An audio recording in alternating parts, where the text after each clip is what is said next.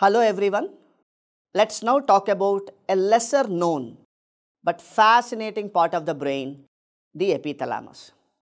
It may not get as much attention as hypothalamus and thalamus, but it plays a critical role in regulating biological rhythms, mood, and responses to pain and stress.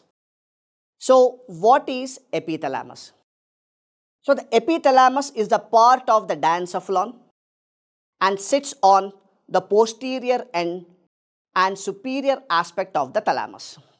It includes four key structures, what you can see over here: the pineal gland, the habenula, the habenular commissure, and stria medullaris. So, all these are the four components of the epithalamus. So, first let me talk about one by one.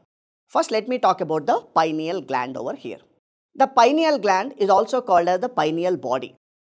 It's named after its pine cone shape. So, this gland is composed of a specialized neurons called as pinealocytes.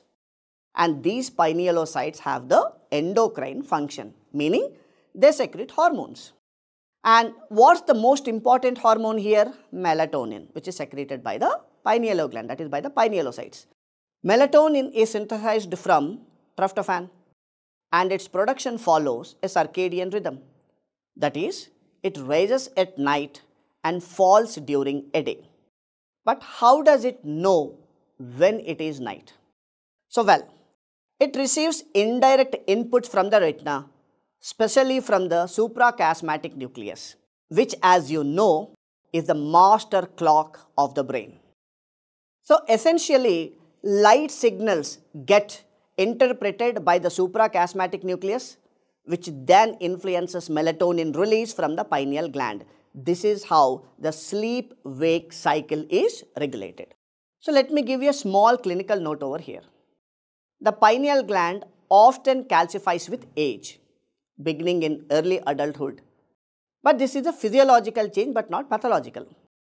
On imaging, it appears as corpora arenacea. It's also called as brain sand. However, tumors like pinealomas can disrupt this gland function and may present with symptoms like precocious puberty or hydrocephalus, depending on their size as well as location. So, these are the important points what you need to know about the pineal gland. Next, second component of the epithalamus is the habenula. So, this habenula is a small paired structure that connects the pineal gland to the thalamus. So, it contains habenular nucleus, which plays an important role in processing of emotional and sensory signals. So, the habenula receives input mainly through the stria medullaris, and it projects to the tegmental structures which are present in the midbrain. So, based on this, what does it do? So, based on this pathway, it mainly modulates nociception, that is the perception of the pain. It modulates the stress response, sleep-wake cycle, mood regulation, and also the reproductive behavior. Now, even in this particular habenula, let me talk about a clinical note. So, the recent research shows that reduced volume of habenula has been associated with mood disorders, especially major depressive disorder. So, as this tiny nucleus has a big emotional impact. Next is third component, which is called as habenular commissure. So, whenever we call it as commissure, we know that it is a fiber bundle. So, this habenular commissure is a fiber bundle that connects the left and right habenular nuclei. So, it serves as a bridge between both sides of the epithalamus and allows bilateral communication. Just like a pineal gland, this habenular commissure can also undergo physiological calcification, which is commonly seen on imaging but is usually of no clinical concern. Now, next one is the stria medullaris. So, finally, we have the stria medullaris, the final component of the epithalamus.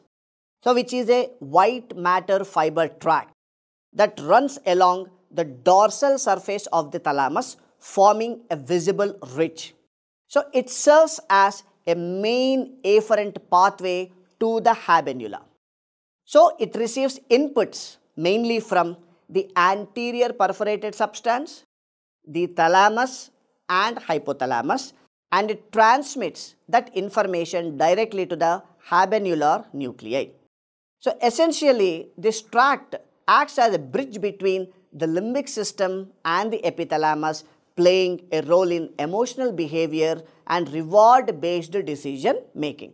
So all these are the components of hypothalamus. So finally, before we conclude this topic, guys, let me have a quick recap. So we have the four main components of the epithalamus. One is the pineal gland, produces melatonin, it regulates sleep and often calcifies with age. Second is the habenula, which modulates pain, mood, sleep and reproductive behavior. Habenular commissure connects both habenula, it often calcified. It is also physiological. And the final component is the stria medullaris. So this stria medullaris connects the limbic system to the habenula, integrates emotion with physiology. So together these structures form the epithalamus, a brain region that links light, emotion, pain and behavior through both neural and hormonal pathways. So by this we have completed the anatomical aspects of the epithalamus.